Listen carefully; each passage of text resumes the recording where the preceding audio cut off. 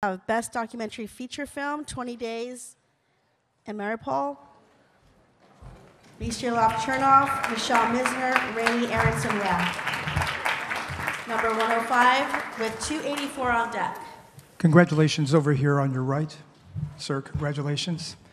I was over there when the war began. I've been following as much of the world has. I'm wondering, did you want to send a message to the American people, to the American lawmakers about funding for military aid for Ukraine?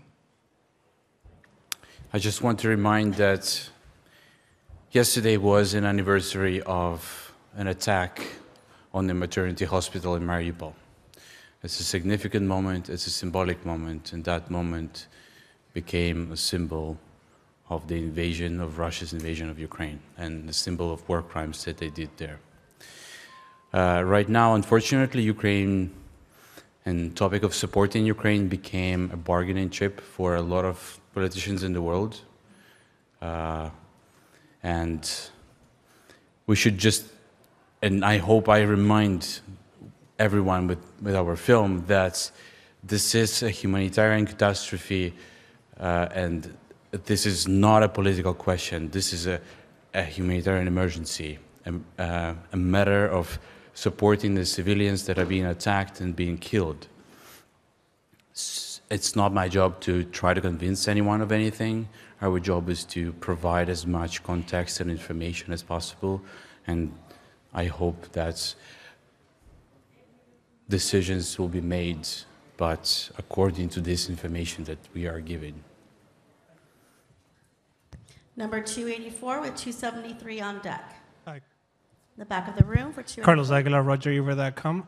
Congratulations. I wonder what has been going through your mind during this war season up until this moment, you know, with what's happening, not only in Ukraine, but in other parts of the world, the ongoing conflicts. I'm sure that's a jarring experience.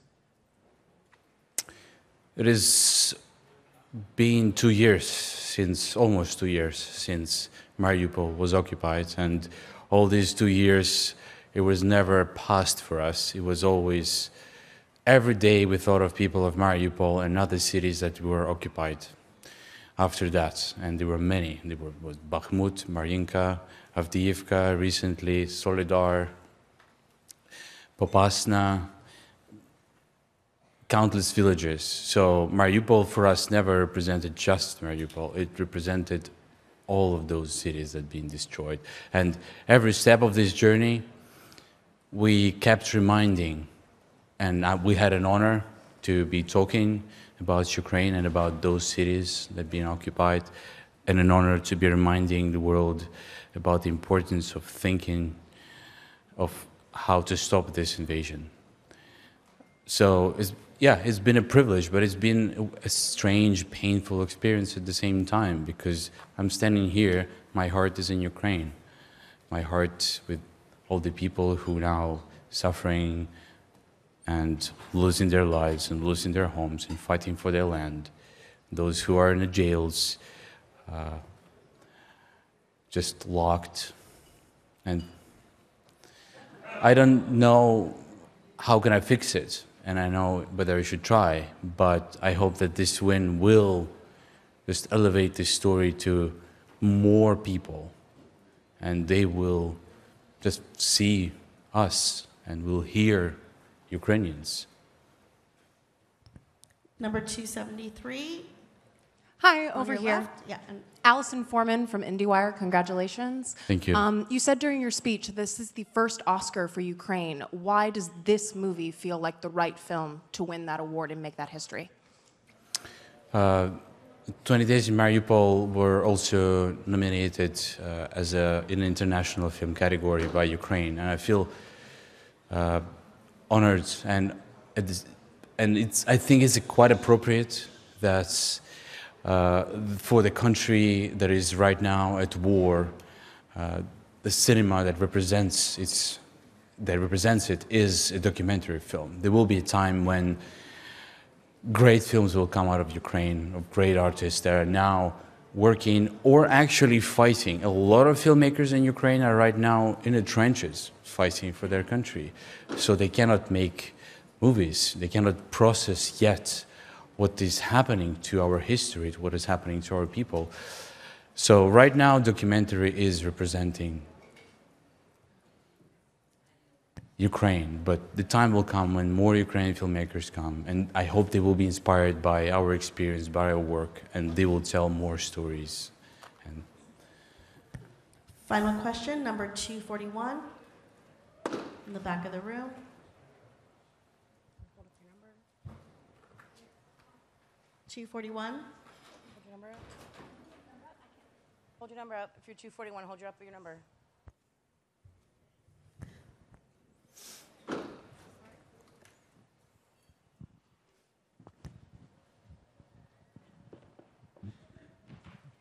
Thank you. Hi, Katzy Steffen Hey. with Variety here. Tonight you made a powerful speech and you called on the A-listers in the room to also use their voices so that the truth can prevail. What do you think the Hollywood members who are here tonight could do to use their platforms to help Ukraine? see, this year in a documentary category, there are amazing films. They represent so many important topics, different continents, different voices.